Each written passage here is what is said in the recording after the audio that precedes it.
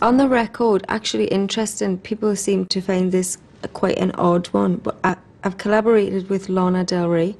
She's actually written a track for the album, which seems to come as a surprise to people, but for me, it was before she came out with her record when I heard the track, and I was just blown away by the song. I didn't even know who it was by till I called the guy that sent it, and he said, it's actually by another artist, she's coming soon, she's called Lana Del Rey.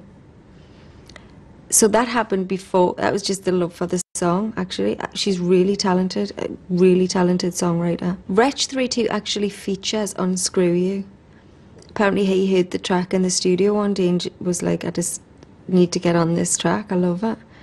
And I was blown away, so I'm so glad he's on there.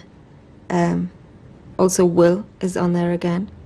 We wrote a track together called Craziest Things, which is interesting. That's like an argument that you would have in a volatile relationship. They're a bit more grown up, the songs. They're a bit more mature, the subjects I'm singing about.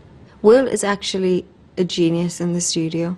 I mean, literally, he can whip something up in like 5 minutes and you can't believe that he's created that sound so quickly. He's also fun to be with in the studio. He dances, he's full of energy. I just love working with him. We have a great chemistry.